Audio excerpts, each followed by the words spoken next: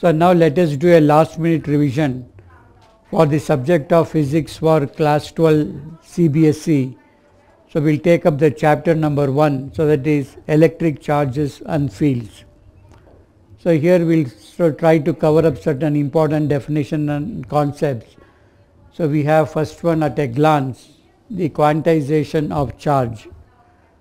It is the net charge on any body and is given by Q equal to plus or minus N into E, where N stands for the number of electrons supplied to the body or removed from the body. And we have number 2, the electrostatic force between the two charges. So this is also known as the Coulomb's law. So where it is given mathematically as F equal to K into Q1 into Q2 divided by R square, or we can say that force is directly proportional to the product of two charges Q1 and Q2 and the distance between the two, and inversely proportional to the square of the distance between the two charges Q1 and Q2. And K is also equal to, so 1 by 4 pi epsilon naught into epsilon naught R, where for air the epsilon naught R will be equal to 1, and therefore we can write F equal to 1 by 4 pi into epsilon naught R into Q1 Q2 divided by R square. So therefore F for air is given by 4 pi epsilon naught into Q1 Q2 divided by R square. So because epsilon R equal to 1. So where this is equal to, so 9 into 10 to the power of 9 into Q1 Q2 divided by R square. So this is known as the Coulomb's law. So mathematically we can write Coulomb's law like this. And further understanding the electric field intensity, so due to a point charge. So if we consider any point charge, so therefore the electrical intensity can be given by E equal to, so limit as, so Q naught tends to 0, so F divided by Q naught, where F is the representation in the vector form, or we can write this as, so limit of the vector F divided by Q naught as Q naught tends to 0. And the force on a charged particle placed in an electric field. So here you can see a charged particle Q is placed in an electric field E. So therefore we can say that force on an charged particle placed in an electric field is given by F equal to Q into E, or in the vector form we can write this as, so vector F equal to Q into vector E in the vector form.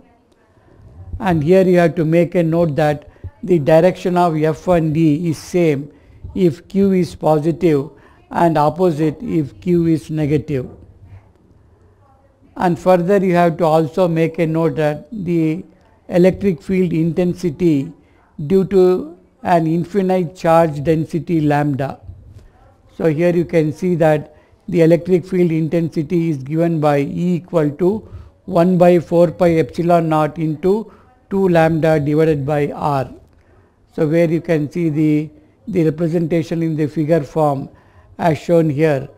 So where you can see that the charge at any point or the electric field intensity is given by 4 pi epsilon naught into 2 lambda divided by R. So where, so lambda represents the linear charge density. And further you can see that the electric field intensity near an infinite thin sheet of surface charge density sigma.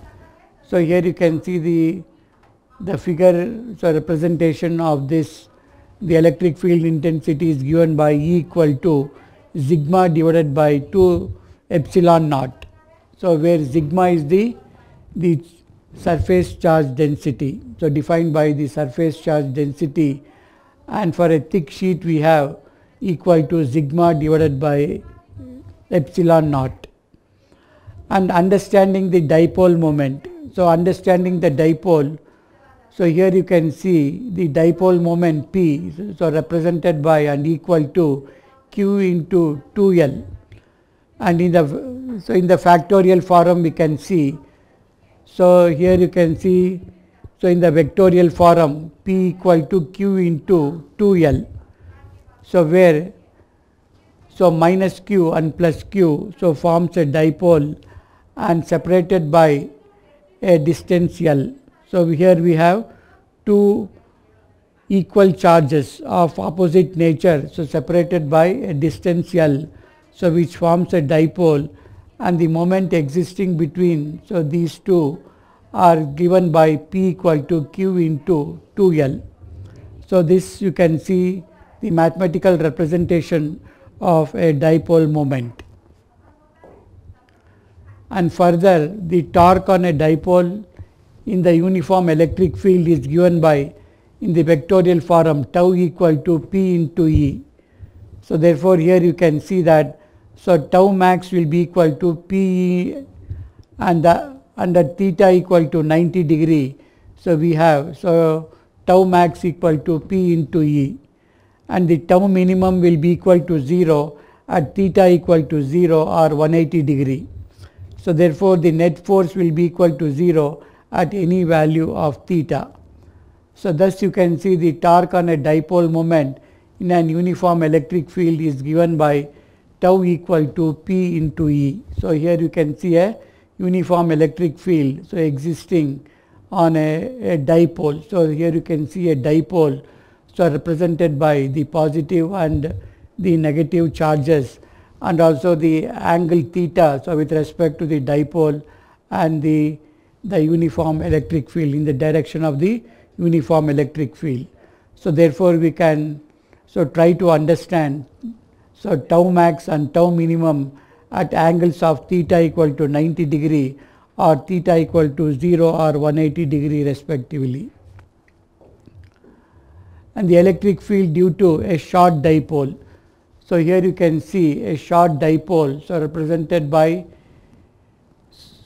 minus q and plus q charges, and p is the dipole moment existing between these two charges. So therefore the electric field due to a short dipole can be understood by two sections. So number one, at the axial point, given by E axis, the axial point, the electric field is given by 1 by 4 pi epsilon naught into 2p divided by r cube. So where r is the distance between these 2 points, between the points p, represented by the axial point, and at the equatorial point we have E1 equal to 1 by 4 pi epsilon naught into p divided by r cube. And further you can see the equatorial constant k.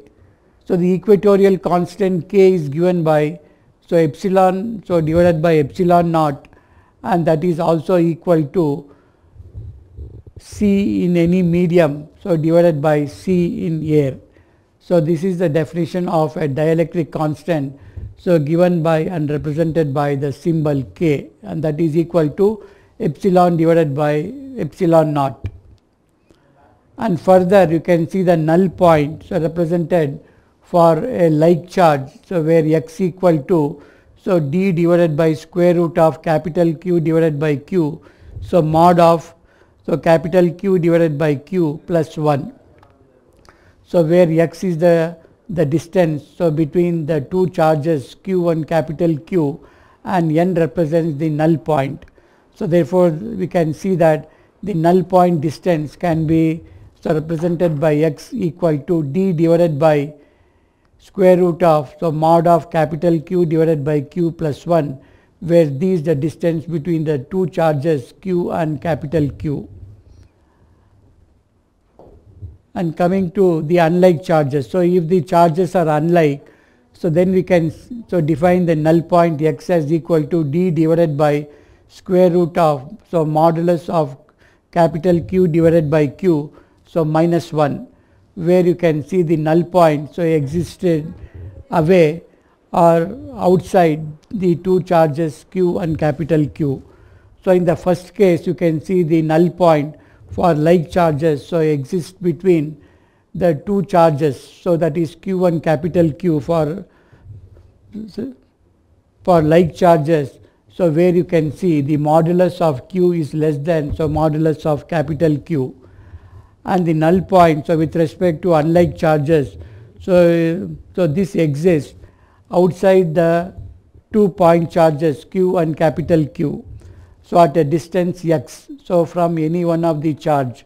So therefore d is the distance between the two charges Q and Q. So therefore in this case of unlike charges, so x is given by x equal to d divided by square root of modulus of capital Q divided by Q minus Q, where Q and, so capital Q and Q represent the charges, the point charges, and so d represents the distance, so between the point charges Q and capital Q.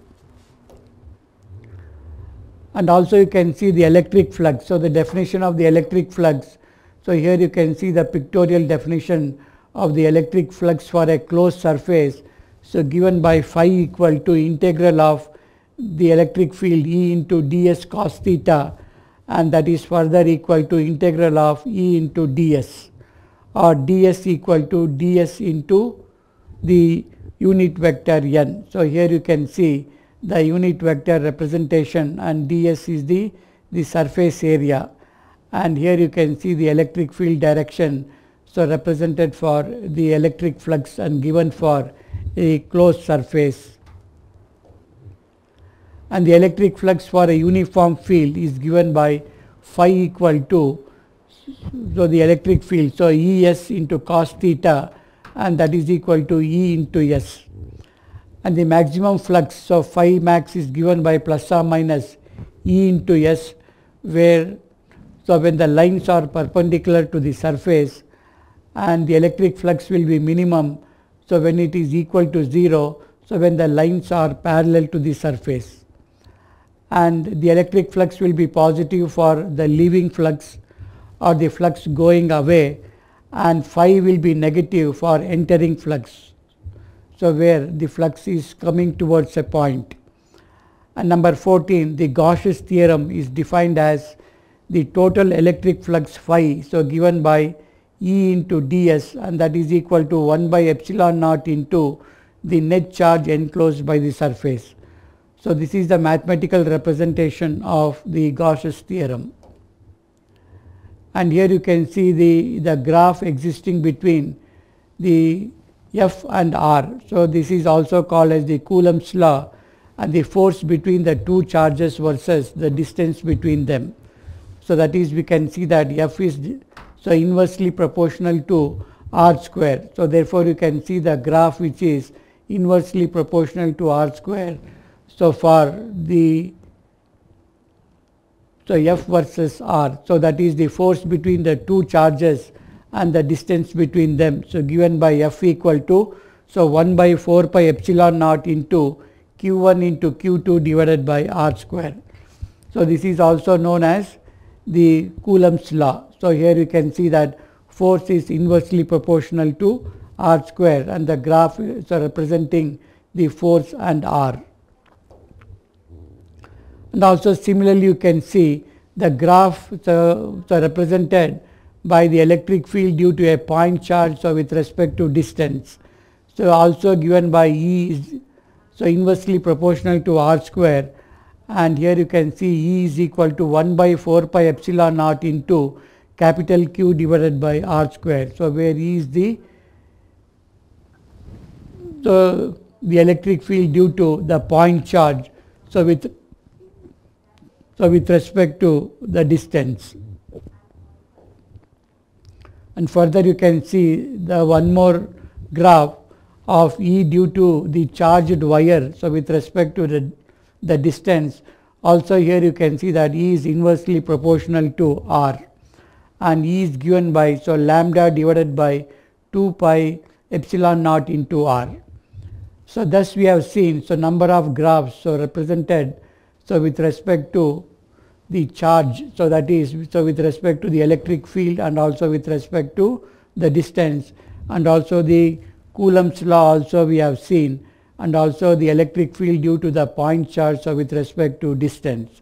So thus we have covered so important points and also noted some important definitions and concepts so related to this particular chapter on electric fields and charges. So this completes the last minute revision on this particular chapter. Okay, thank you.